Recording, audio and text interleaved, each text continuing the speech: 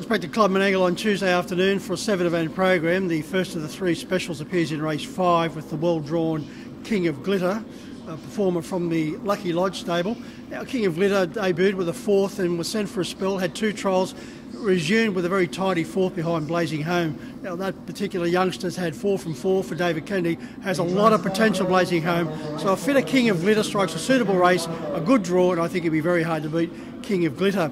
Going over to race 6, and Ideal Marquez was very impressive, scoring first up for Paul and Blake Fitzpatrick here last Tuesday. He'd been off the scene for 12 months. He's a 4-year-old. In fact, that was his first up, but he did spend 12 months on the sideline with a fractured cannon bone. Blake was saying that certainly did him the world of good that time. He's been able to mature.